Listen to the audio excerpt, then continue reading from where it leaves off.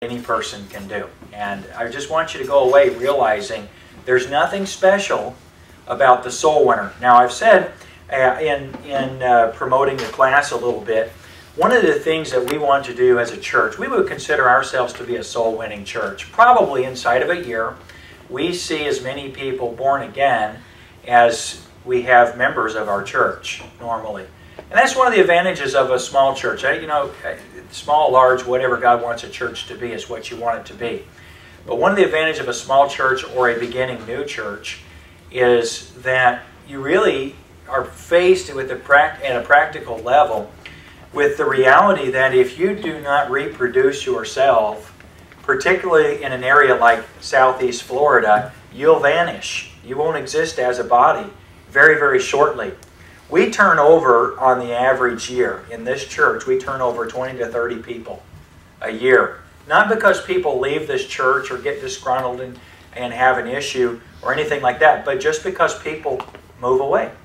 Or when they move here, they have a hard time making it and staying. This church would be unique versus an older established church in the sense that we don't happen to have a whole lot of people that have been born and raised and grown up in Southeast Florida. Most of those folks, if they go to church, they grew up going to the church they go to, and they're still there. And so when you start a church, you usually don't get those folks in your church. They usually go to the church where their family goes and that sort of thing. So our church is just a little bit different in that sense.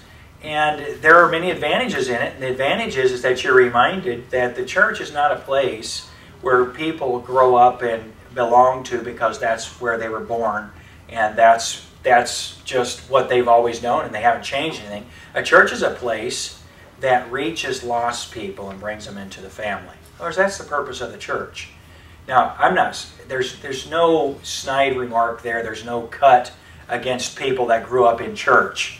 My parents were saved not very long before I was born. And neither my mother nor my father grew up going to church at all. If they did attend church, it would be something like an Episcopalian church or a Lutheran church where people would meet more as a community event than a personal, spiritual response to a relationship with God. It's just that's where you went. And so I remember when I was a kid asking, you have, my parents grew up in the 1960s. They were born in the 50s and grew up in the 60s. And so their wedding photos are hilarious. But I love looking at their wedding photos and then looking at the church where they were married in. And they ask, what church is that? And they're kind of like, my mom knew where it was a Lutheran church, but it really wasn't their church. They went to church to get married. And so for some people, that's what church is. It's a social place, a place where you get married, that sort of thing, or you go to, on Easter and Christmas and all of those things. We want to encounter lost people that don't know the Lord Jesus, and we want to introduce Him to them and see people saved, born again, and have their lives radically, dramatically changed, like ours were when we came to know Jesus Christ. And so one of the things that is our goal in our class for the next 3 weeks is that we want to not just share or preach the gospel with people, but we want to be effective at winning people. We want to win people. He that winneth souls is wise. Don't shy away from the term soul winning, but don't use it with lost people. You ever think about the terms soul winning with lost people? For lost people, calling them the harvest makes them feel like they're going to get reaped. And getting reaped implies scythes and sickles. Scythes and sickles. And just think about terminology of what you use. Soul winning is a term for people that understand that a wise person wins souls. So it's an in-house terminology. Well, we're just out soul winning, and you tell that to a lost person. And I don't know about you, but Christians seem creepy to me with some of the things that they say. And I think soul winning for a lost person is a creepy term because it gets the idea that, I'm prey and they're predators. We're not predators. We have a real relationship with the Lord Jesus Christ. Body snatchers. What's it? Yeah, body snatchers. So, but we're trying to recruit family members. I mean, that's really what it is we are part of the most unique the best family in the world. Whatever family you were born into, you didn't have a choice about.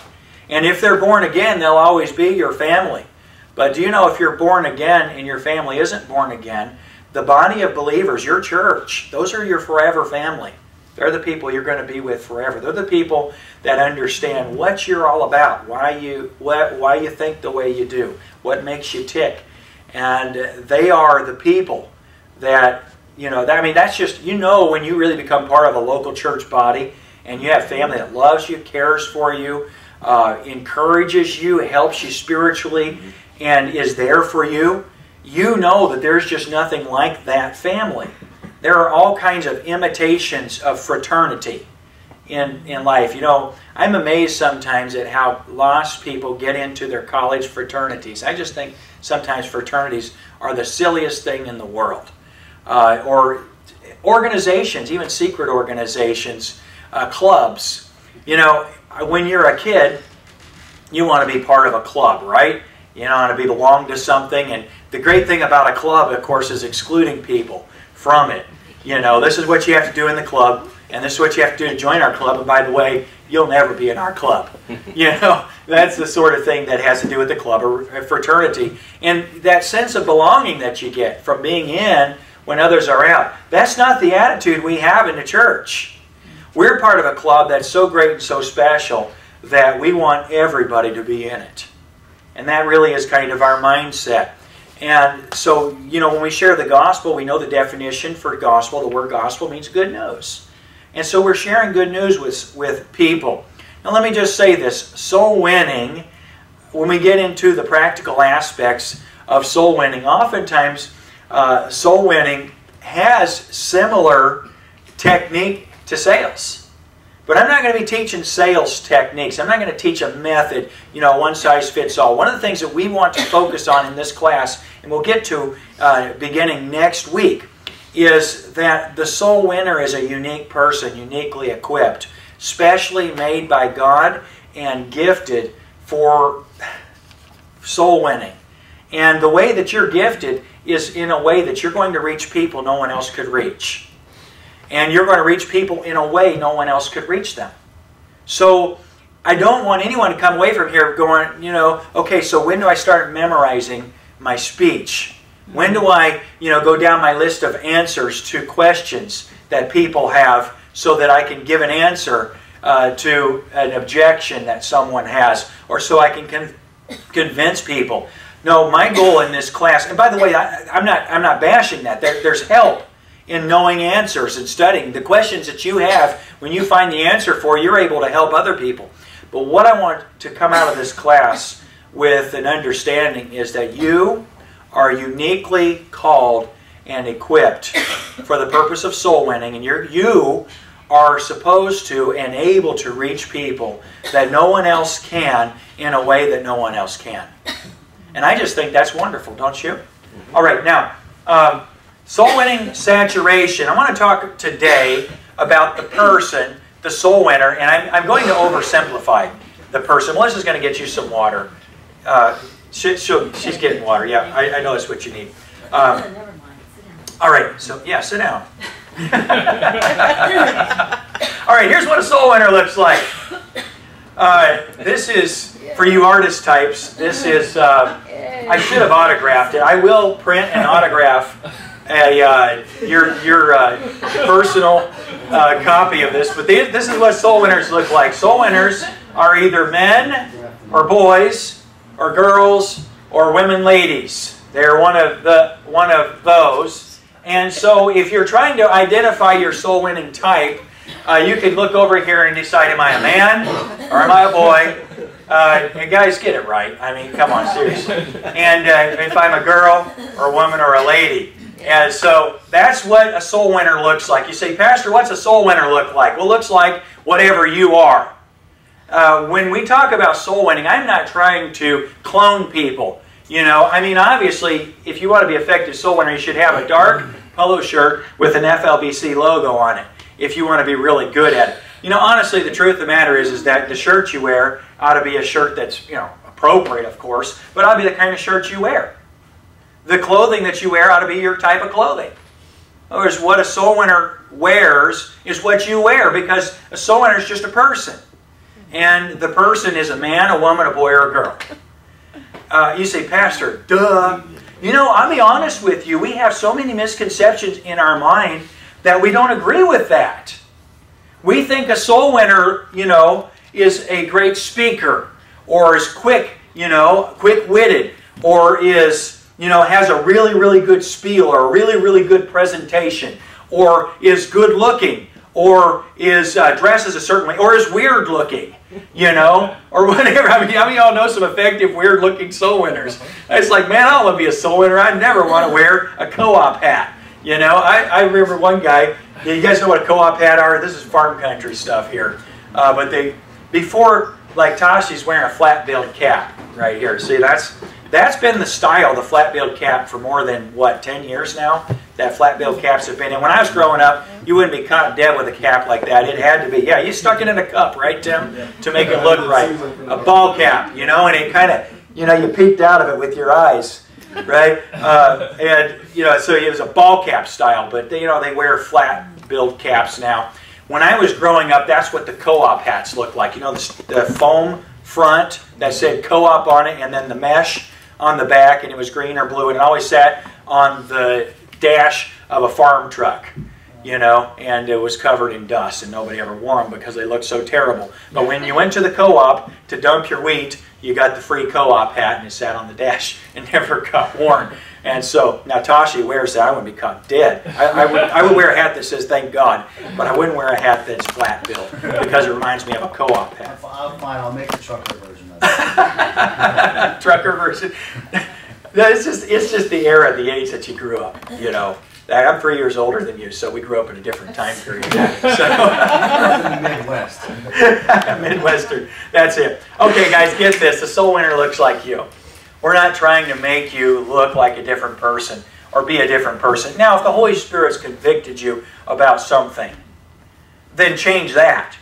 But that's a matter of sin, and that's a matter of testimony, and it isn't a matter of your qualification for a soul winner. You guys know what a soul winner looks like? Very good. All right, next drawing. Oh, no, this is not a drawing. All right, so I want to give you 2 simple qualifications to be a soul winner. When I was in Washington State at the church planting conference a couple of months ago, I had 3 different people tell me the exact same thing, and I just couldn't believe they had the audacity to say it to me. And not only could I not believe they had the audacity to say it to me, but I was really kind of, you know, I was there to preach at a preaching conference, and I was on sort of a vacation from pastoring people. And so I didn't correct them, but I was shocked by what they said. Melissa and I were in Ocean Shores, Washington. Is it Ocean City, Washington? Ocean something. It's on the ocean. And it's the Pacific Ocean, the left one. And we stopped at this flea market, and it turned out that the owners of the flea market were believers. And they were really sweet people. We really enjoyed being there. And there was a lady that was there, and they asked me, they figured out I wasn't from Washington. And they asked me where I was from, and they asked me what I did, and then you know, I told them I was a pastor. They asked me why I was there for a church planting conference, that sort of thing.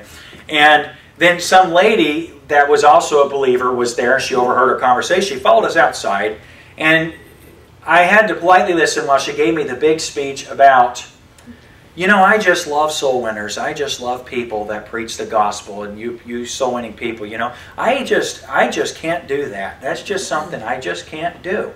And, you know, I've just always just admired people that could share their faith with people and win people. And I had to hear for 5 minutes how she couldn't be a soul winner. And, you know, I didn't correct her. I didn't say, well, you know, you're supposed to be a soul winner. But she is. But what she thinks is that a soul winner looks like some people that she knows that win souls. She thinks they look different than the person she sees when she looks in the mirror each day. And that's too bad. Because that's why our churches are so ineffective of reaching people. The reality is that look at the group that we have here today. There are a lot of people that would be here today that cannot be. But the size of this group here today, the truth of the matter is this group could reproduce itself several times over inside of a year. I mean, you could. I'm talking about you. You could win and disciple people inside of a year, you yourself. And you're what a soul winner looks like. Your personality, the way that you would present the gospel, the way that would resonate with you, you're the soul winner. And I had 3 or 4 people on that trip tell me why that they could not be a soul winner, because it's just not who they are. And I have news for you. A soul winner looks like a man, a woman, a boy, or a girl. If you're one of those, you can be not only a soul winner, but a great and effective one. Okay, so the qualifications for a soul winner. First of all, the first qualification is, there are the 2 qualifications we want to look at for being a soul winner. Now, if I were to ask, well, let me just ask. You tell me, without looking at these, you tell me what are some requirements, what are some things that ought to be true about a soul winner? You ought to be saved. Yeah, you ought to be saved. Yeah, good, thank you. You need to love God. All right, so you should love God. Probably should love people too, huh? Yeah? Okay, what else? You need to know the scripture. Okay, you need to know the scripture. Yeah? Living. What? Living. You need to live the scripture. Yeah, you need to have... Christ and alive. What? Oh yeah, you need to have...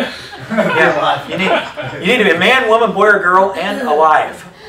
Although, you know, as ironic as it is, I know many people have won more people in their death than they have in their lives. So, you know, dying sometimes can be an effective way to soul win. My sister died in 2015 at the age of 38.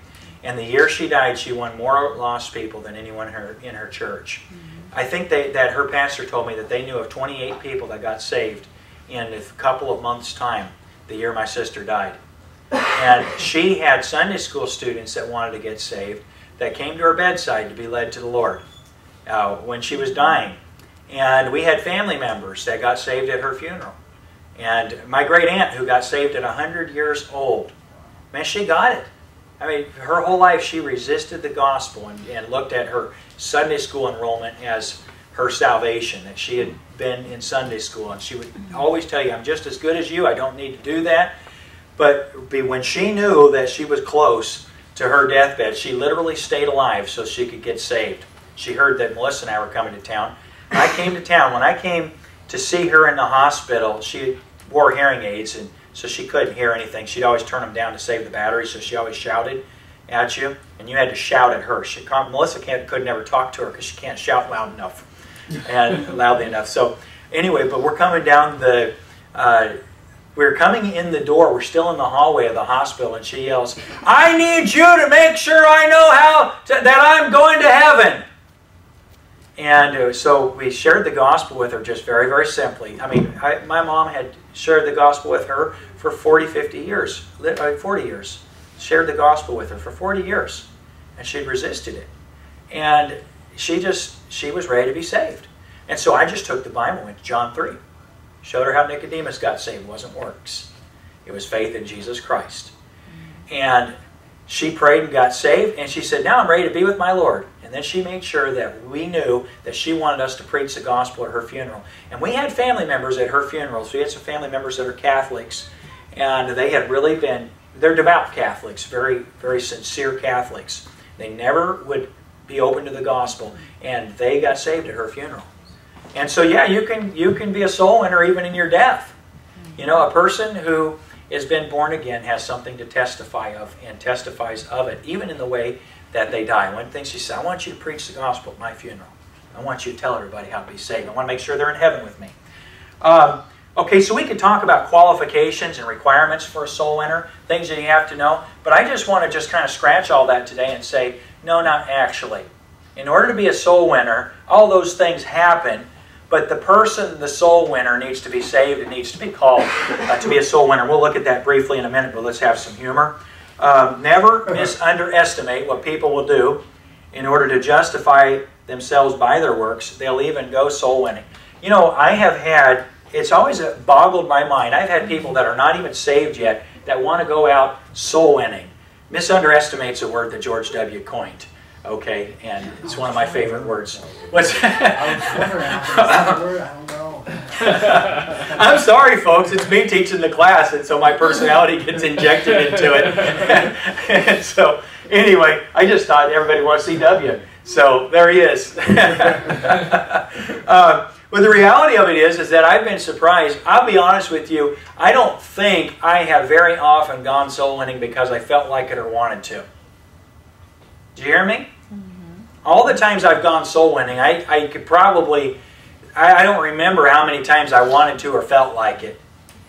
Because that's just not what motivates me to be a soul winner. I'm unmotivated by what I feel like and what I want to do. And it's amazing to me that people that aren't even born again want to go on visitation. I've had people, hey, I want to go on visitation with you. I don't know if they want to go just to see, but actually for them, it's a work. And they like the word outreach. And they think that you're building the organization. They're like, you know, we need to grow this church. We need to get more outreach. We need to, have more community impact. And we need to feed homeless people. And we need to, be involved in the city. And, I'm not against outreach in the sense of being plugged into the city. We don't want to be isolated from our community. We need to be much more involved in our community. But that isn't what a church does. What a church does is preaches the gospel. Every Thanksgiving, every Christmas, people call me and say, are y'all feeding the homeless? Can I come and help feed the homeless? And they want to feed the homeless because they want to feel like they're doing good works. It's a good work. And they're way more interested in that than they are in teaching people the gospel or seeing lives change. They don't want to talk about that stuff's kind of, meddling in people's lives. They don't really want that, but they want to do outreach. And some people want to go soul winning just to say, hey, there's a really nice church, down the street and so forth. But it isn't the gospel that motivates them. It's something else. It's the good work. We do not do soul winning to get points. We do soul winning because it's our purpose. And there's a real difference. You say, Pastor, that ought to be, that ought to be one of those statements, one of those things that, that goes without saying. No, it needs to be said. Because a lot of times we go soul winning because we have to, but not because we think that somebody's going to get saved and their life's going to be changed. And so, never misunderestimate what people will do in order to justify themselves by their works. They'll even go soul winning, but that's not what we want to do. Qualifications for a soul winner. Well, you need to be saved. Having full assurance of your salvation will help your soul winning. When you get the gospel boiled down and the answers to the thing that everyone struggles with, which is guilt for sin, and which is believing that Jesus died once for all and you're actually saved. Let me just ask a question. Let me pull the audience real quick. How many of you, after being saved, have ever questioned or doubted your salvation? Anybody here ever questioned it? Let's put it the other way. How many here, after being saved, have not ever questioned or doubted your salvation? Mrs. Price? It's about the only one. She went to a good church. And she was growing. I'm serious. That's one of the things that really helped her. But a lot of preaching makes people doubt the work, the miracle of salvation. A lot of good preaching misdiagnoses a believer who isn't everything he should be. The misdiagnoses the problem of that person and basically blames the work of the cross. In other words, they wanted to be saved, but God didn't save them good enough to stop them from sinning. And so because they weren't saved well enough, they must not be saved. Instead of dealing with victory in the Christian's life. Amen. Instead of preaching about, hey, there's nothing wrong with the work of the cross. And when Jesus died on the cross for your sins, He died for your entire life. He gave His entire life for yours. And so He died not only for the sins in your past, He died for your future sins as well. They're all fully paid for. You're saved, you're born again, and you're not born again because of how much you believed, or the words that you prayed, or how sincere you act.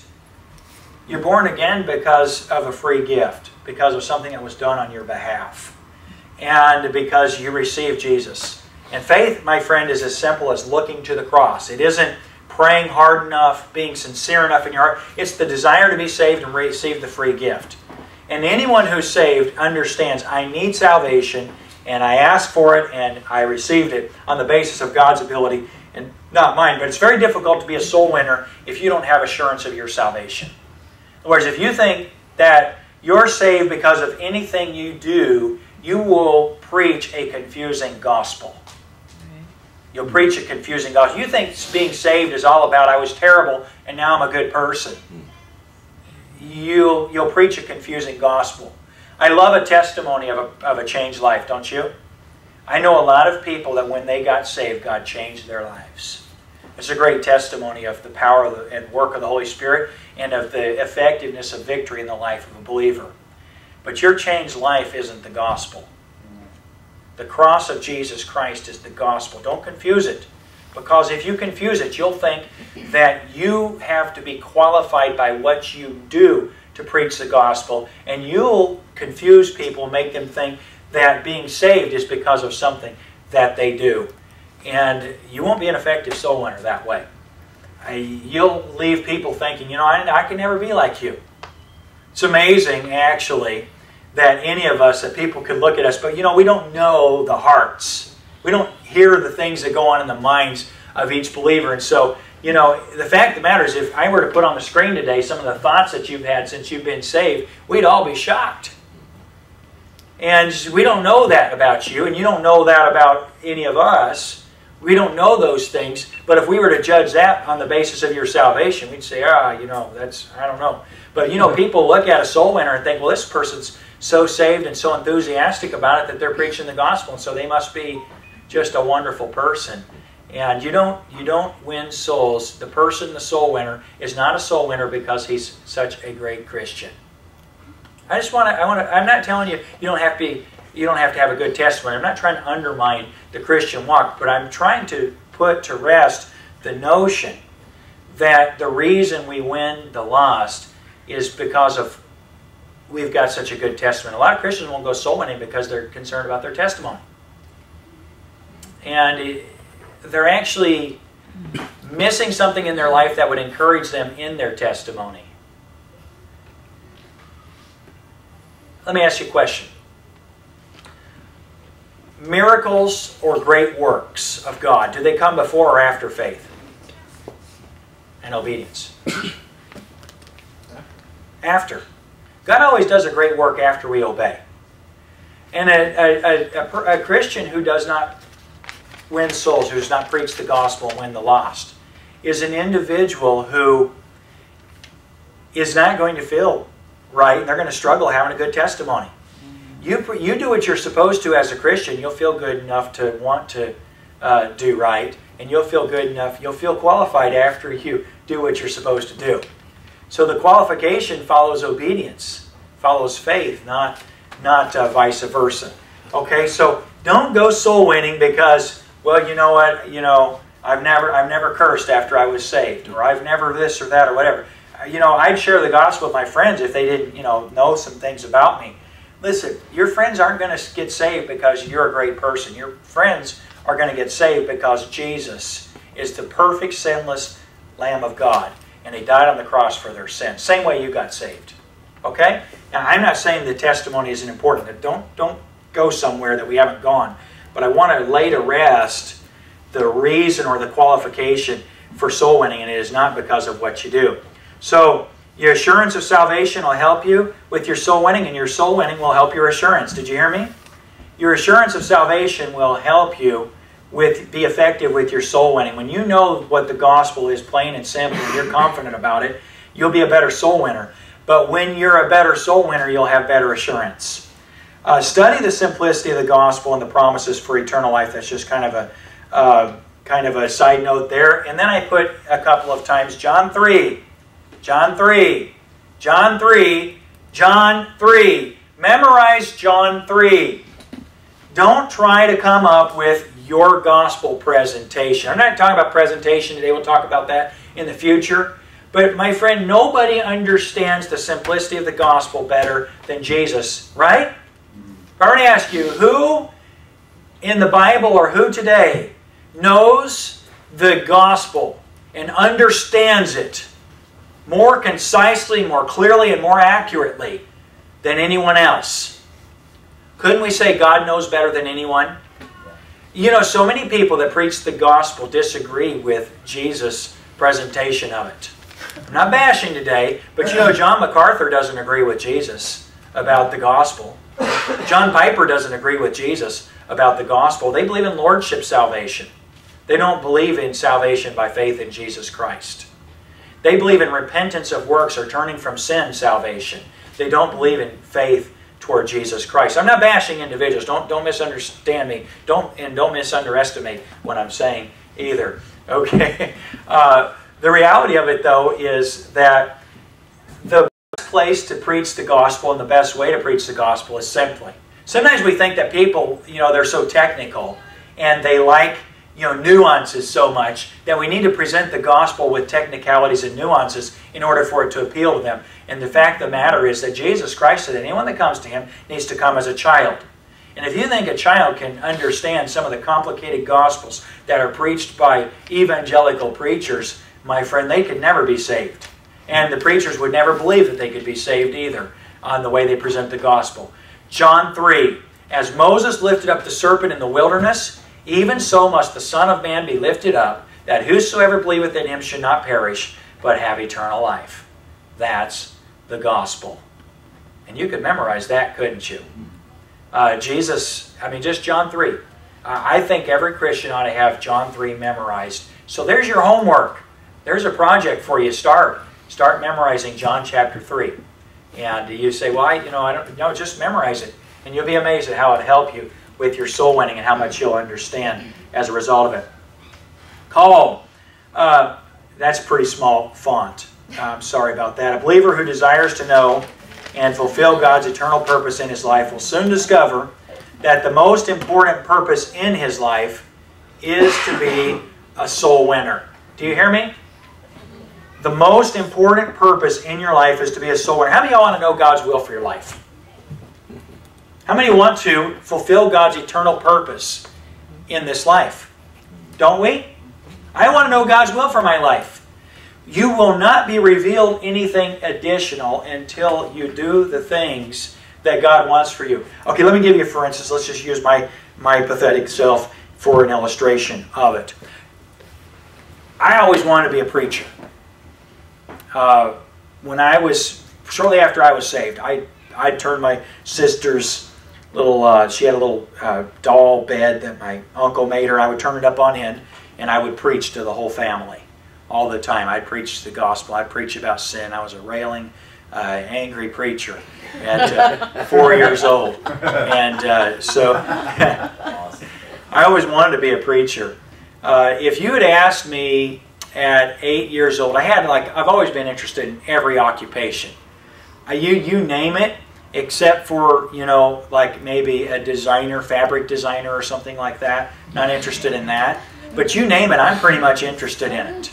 There are things that I find to be boring, but I'm interested in them to a certain degree.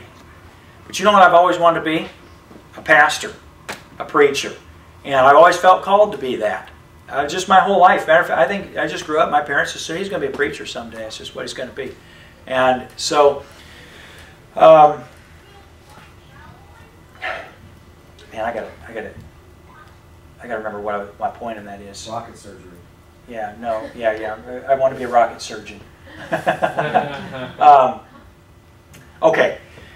What I want to say is this. I'm from Salina, Kansas. My wife used to say about Kansas people don't leave Kansas. They just don't. They just stay in Kansas. Yeah, it's actually not true. But there's a little bit of truth to it. Kansas people don't move away. And if they do, they move. What's that? Yeah, we're from Kansas, right, Lee? Yeah, so, see, it's not true. Okay? But we have family land in Kansas. I mean, we have connections, family land, where, it's generational. You stay with the land and that sort of thing. And all our families are from all my family's from Kansas. If you'd asked me at any stage in my life until I moved to South Florida, whether or not I'd ever end up in South Florida and ever plant a church here and be here the rest of my life, it just wouldn't have happened. Well, how'd I get here? Well, I'll tell you how I got here. I became a soul winner. That's how I got here. That's how I got to South Florida. People say, Pastor, you're from Kansas. What do you think about Florida people? I love them. I love Florida people. You know why I love Florida people? Well, they're not just Florida people here. Really, nobody's from Florida. Very few people are. And the people here are not very easy to like, humanly speaking. Yeah. They're not even American. Oh, wait a minute. Well, no, it's really true. Tony. I wish Tony was here this morning. He should be here. Tony Wednesday night came over. He's like, I was in Tennessee. He said in Dollywood, they were playing Christmas music with Jesus. They were talking about Jesus. And I met, everywhere I went, there were like Christians everywhere. Believers. And I said, Tony, that's the way it is in America. And he said, I guess I've never really seen people outside Florida. You know, Florida people are just not American. I mean, I'm serious. I'm being honest with you. They're from all the other countries in the world, and they bring with them their pagan culture and traditions. And even the ones that are here, oftentimes very, very liberal, anti-God. You know, that's the background of it. And that's just not the way I was raised. And I'll be honest with you, as a Christian, it's kind of outside of my comfort zone. But you know why I live in South Florida? Why I'm going to probably be here the rest of my life? Because I became a soul winner. And this is the best harvest field in the world. And there are better lost people here than there are anywhere else in the world. I mean, just the harvest is just awesome here. And how do you know God's will for your life? Well, it'll be involved with how you win lost people. You say, Pastor, but I'm not full-time. Yes, you are. You're a Christian 24/7. You vocationally may not be a pastor, but that's my job. It's my calling. But your job is your calling. But your calling involves you as the person that you are, man, woman, boy, or girl. It involves you being who you are and being a soul winner. And if you want to know God's will about specifics in your life, you better become a soul winner, because that's how God reveals His will for you. He'll give you the where, the how, all those things. And He'll involve all the things, even your occupation in life. And you know who I married? Everything had to do with being a soul winner. That's a fact. And so, you want to know God's will for your life, be a soul winner. That's the first and simplest thing, and a believer is called to be a soul winner. The last words of Jesus. If you're a Christian, you ought to be concerned about what Jesus said a believer does. 3 of the Gospels. This is Matthew 28. Then the 11 disciples went away into Galilee. This is after the resurrection, and after Jesus when He's getting ready to ascend to heaven. Verse 17, when they saw Him, they worshipped Him, but some doubted. And Jesus came and spake unto them, saying, All power is given unto me in heaven and in earth. Go ye therefore and teach all nations, baptizing them in the name of the Father and of the Son and of the Holy Ghost, teaching them to observe all things whatsoever I have commanded you. And lo, I'm with you always, even unto the end of the world. Verse 19 and 20 are a purpose statement for your life. Go ye therefore and teach all nations, baptizing them in the name of the... Pastor, should I baptize people? I'd be happy if you did. I'd be very glad if you did. You know, I usually do most of the baptizing around here, but there's nothing in the Bible that says that somebody that you win to Christ you can't baptize. And so just go right on ahead. Who is this written to? Well, specifically it's written to the 11 disciples that were with Him, but it's a purpose statement for them, and that's what they did when they founded the church. Jesus founded the church, but when they were the foundation of the church, when they began to do the work of the church, they taught all nations. What did they teach them? The gospel. They baptized them. They taught them to observe all things. That's the calling of every believer, is to teach to preach the gospel and to teach the Word of God. Not only are you supposed to be a soul winner, you're supposed to be a teacher. Here's Mark. This is afterward He appeared unto the 11 as they sat at meat, and upbraided them with their unbelief and hardness of heart, because they believed not them which had seen Him after He was risen. And He said unto them, Go ye into all the world, and preach the gospel to every creature. He that believeth and is baptized shall be saved, but he that believeth not shall be damned. Well, that's pretty simple, isn't it? You believe, you'll be saved. And by the way, the and is baptized, that's additional. It's not requirement for salvation. And then He gives signs. These signs shall follow them that believe in my name. Shall they cast out devils? They shall speak with new tongues. They shall take up serpents. And if they drink any deadly thing, it shall not hurt them. They shall lay hands on the sick, and they shall recover. So that's Mark 16. Last words of Jesus in the Gospel of Mark. Go ye therefore, and go ye into all the world and preach the gospel to every creature. Okay, we may not get here again, so let me just tell you who you ought to preach the gospel to, who you ought to reach. Everybody. Okay, moving forward. Luke chapter 24, last words of Jesus in Luke. He said unto them, These are the words which I spake unto you while I was yet with you, that all things must be fulfilled, which were written in the law of Moses and in the prophets and in the Psalms concerning me. Then opened he their understanding, that they might understand the Scriptures, and said unto them, Thus it is written, and thus it behooved Christ to suffer, and to rise from the dead the third day. And that repentance and remission of sins should be preached in his name among all nations, beginning at Jerusalem.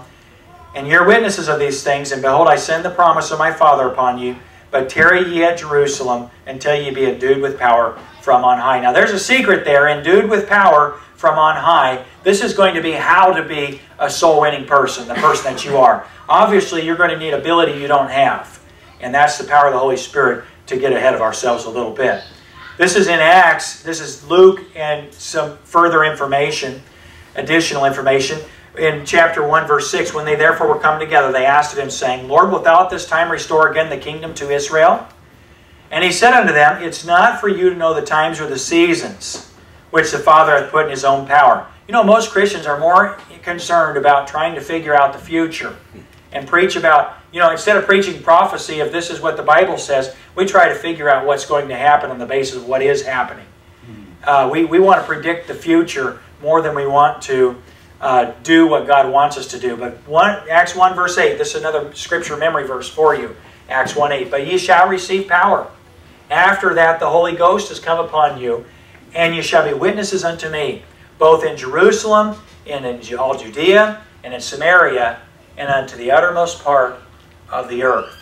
And these are the last words of Jesus. You want to know what you're supposed to do, then you need to take commands from your leader. Who's your leader? Jesus is. And if Jesus said, preach the gospel, then that's your purpose. That's your purpose in life. So the person, the soul winner, is a person who is saved, and the soul winner is a person who is called. How many believers are called to preach the gospel? All of them, yeah. What if a believer has a bad testimony? Is he called to preach the gospel? Yes. He's still called to preach the gospel. Your testimony has nothing to do with your calling. Do you hear me? Most believers won't preach the gospel because of their testimony. You know, I'm just not the kind of person that declares my faith. And, you know, people just, you know, if I try and do that, people say that's unnatural. That's not. No, it's natural for a believer to preach the gospel because that is your purpose. And you'll never be fulfilled until you perform your purpose, your calling. You're called to preach the gospel if you're saved. I just want to convince you of that. So many believers have excuses for not being an effective soul winner. And the reason you're not an effective soul winner isn't because you can't do it. It's because you're not convinced about your call. And if you understand that you're called, you'll understand that you have to do it not through your strength or your ability. You're going to do it with God's power. But you're going to be you when you preach the gospel. Read Acts chapter 2 sometime when what Jesus prophesied happened. What was the description of Peter when all the people of Jerusalem from around the world that were there for Pentecost saw them preach the gospel and speak in languages that they didn't know? How was Peter described? What? Well, first of all, they said they were drunk. You know, these guys got to be drunk. How can they can't talk in other languages. They got to be drunk. Well, nobody gets more intelligent when they're drunk, so strike one. Okay? What was the second thing they said about the disciples? Yeah. No, they said they were unlearned and ignorant men. They perceived. I mean, how would you feel about, well, you know, Brother John won a lost person. And it's amazing because he's an unlearned and ignorant man. My Brother John prides himself on his education. Right? He went to Cornell University. He's an engineer. What'd you say? Well, I was just thinking, they thought Peter was a fisherman. He was. He was a Galilean. So, yeah. He spoke like a southerner, except he was from the north. I mean, you talk about looking, sounding ignorant. People were like, how's this guy doing this? Well, he didn't do it in his power. Right. So let me ask you a question. Who's qualified? Yes. Yeah, it doesn't matter if you're learned or unlearned. Was Paul unlearned and ignorant? No. No. Was Luke unlearned and ignorant? No. No. In other words, who's called to preach the gospel? Learned people or unlearned people? Yes. Everybody. Yes. Everyone's called to preach the gospel. See, a lot of times you think, oh, you know, I mean, yeah, sure, pastor wins people, but I mean, his mom made him memorize the Bible when he was a kid. My mom tried to make me memorize the Bible when I was a kid. You know? Of course he could preach the gospel. You know, he went to Christian school and he had Christian parents and he went to church and went to Bible college and worked in churches and then went to seminary and then worked in churches and that's just all he's ever known. Yes. And that qualifies me because, well, it actually doesn't qualify me at all. I'm qualified to preach the gospel because I'm saved and I'm called. And you can take your circumstances and be the most effective soul winner that you know, the reason being that you are saved and called. I want to talk about the person of the soul winner today, and it's important for you to know, it's important for every one of us to get that I am a soul winner because I'm saved and because I'm called. Not because I'm unlearned, not because I'm learned. The fact of the matter is that education is a put-off to some people. Isn't it? Mm-hmm. Brother John said, Cornell University engineer. People are like, well, I ain't talking to you. Brother Charles, an engineer. Ooh, he's too smart for me. You know, I mean, come on. I mean, saved, learned, ignorant, that has nothing to do with it. It has to do with your calling. Do you get that? I just want to just beat it over and over and over again. You're a soul winner, not because of what you do, not because of what you know. You're a soul winner because you're saved and because you're called. All right, so saved and called. What's missing? The answer to that is nothing.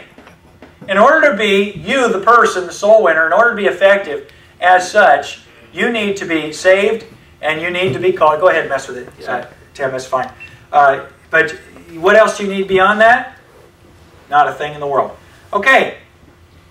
All right, the notions.